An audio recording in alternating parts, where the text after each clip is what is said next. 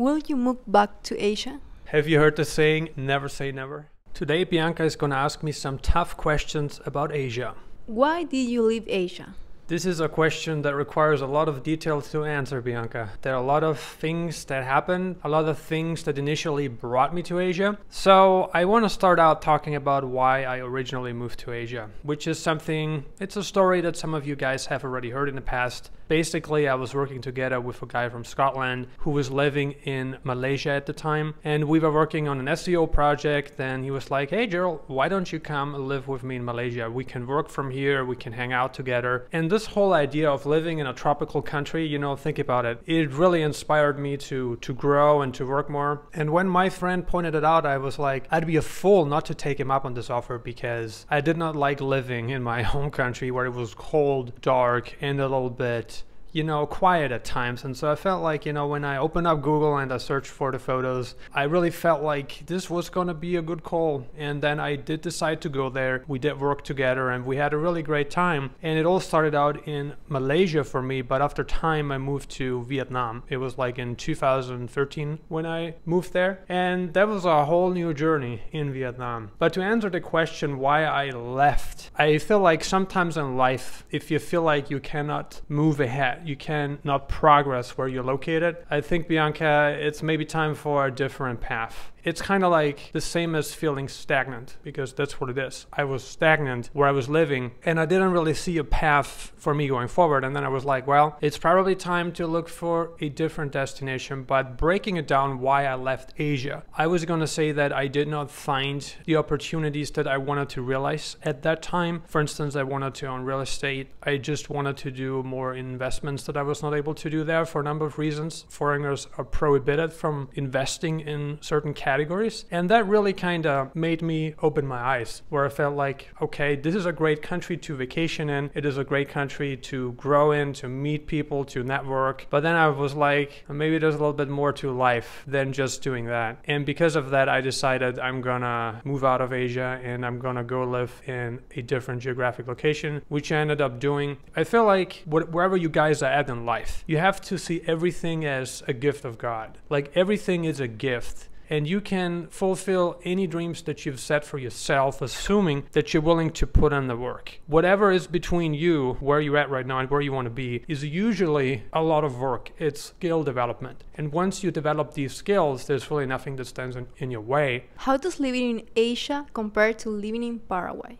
Another question that requires a lot of detail. So I'm going to try and be as detailed as possible for you, Bianca. Asia, just taking a look at the whole climate compared to here, I feel like it's very similar in many ways. Here in Paraguay, you have tropical climate in the north, and here where we're at in Asuncion, it's subtropical. Great, you got that in Vietnam. Vietnam got subtropical climate in the north, in central Vietnam, but it's, I would say, between subtropical and tropical, but in southern Vietnam, it's definitely tropical. In northern Vietnam, it gets definitely chilly in the wintertime. And the good news is that there is a similarity here because you're from here, Bianca, you're from Asuncion. So you know that here, based on what people are saying, you've been living here, there's like a period every year where it gets cold. It's not like snow or anything, but it does get cooler and a little bit cold, especially for people living here who are here permanently.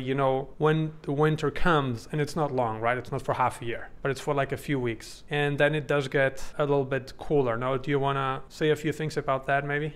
The winter it takes just a few weeks and it's not really cold, but we are not get used to cold days. Do you use like jackets or what do you use in the wintertime? You don't go out like this, right? No, so we use jackets. Another point which is obvious to people who have been living in emerging countries, but maybe not so obvious to an outsider, is that, the people here are so friendly. And you know this, you're from here. And so for a North American, a European coming here, and, I'd say that Americans are blessed in that way because I always felt like America is a very polite country. It is very forward thinking in many ways, and it's probably easier to connect. But, for instance, I have Latino friends living in Europe, and they're telling me I look forward to going back to Latin America because with Europeans, you always have to break the ice. It is not easy to break in for them to open up. And I feel like here it's easier. Like here you can go anywhere you want and you can start a conversation. And of course, not everyone's going to open up right away, but many people do. And this is kind of really good if you're coming from a place where that's not the case and you're used to putting in so much work to start a conversation and you're like, I don't know where that's going to go. But if you're here, it's like any person, you know, can be your friend or your acquaintance pretty quickly.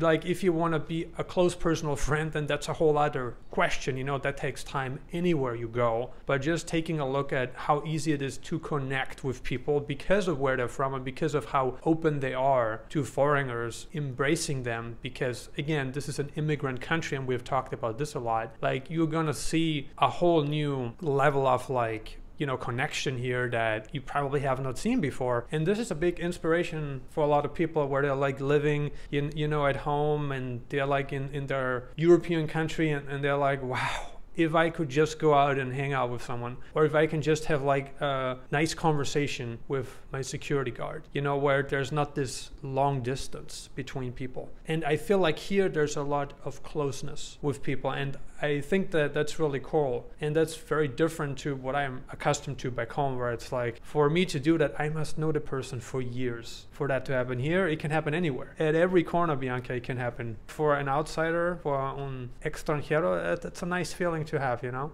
Are there any other similarities? There are many similarities. I would say another one is, you know, just comparing Asia with Latin America, specifically Paraguay, is that here it's summer pretty much all year round. Like you pointed out, there is an exception. You know, there are a couple weeks a year where it gets cold and you told me I am pulling out my jacket. So there's this like exception, right? But it's not like for months. So if you're coming from like Vietnam, if you're coming from Thailand and you're used to the tropical climate, I don't think you will have a problem adjusting to the climate here. It's very similar, and there's a little bit of a cooler season that lasts for a couple of months. So if you want that variety in climate, I think Paraguay is a place worth considering. And any other similarities, I feel like I pointed out the warmth of the people. Then another one is, of course, the cost of living. That's a big thing right now. Like the cost of living in Europe is killing people, and we have videos upcoming on this topic where we are comparing Paraguay with other countries, specifically the cost of living in Paraguay. You guys are gonna love this because we're gonna undress a lot of the hidden facts about the recent increases in cost of living in places such as America, United Kingdom, and we're gonna compare those increases with the current prices in Paraguay.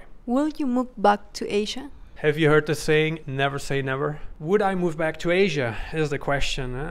Like I told you, right? Never say never, Bianca. You never know. Like life changes, how you feel about things, how you feel about places, how you feel about people, it changes over time. So I always think never say never. At this point in time, given my current priorities, and I know that there are many guys of you who are on the same page with me, I don't think I'll be moving back to Asia anytime soon. Like at this time in life, it's about capital creation and it's about building businesses and it's about owning things, which is easier to come by in Europe, in North America, and Latin America. And based on that, Bianca, I feel like I will not be moving back. However, that doesn't mean you cannot vacation in Asia. And it's a great place for that. Like we said, the cost of living in Asia is very comparable to Paraguay. And it's a lot of fun. So it really depends on what you're looking for. But given the stage in life where I'm at, I feel like in the foreseeable future, I will not be moving back.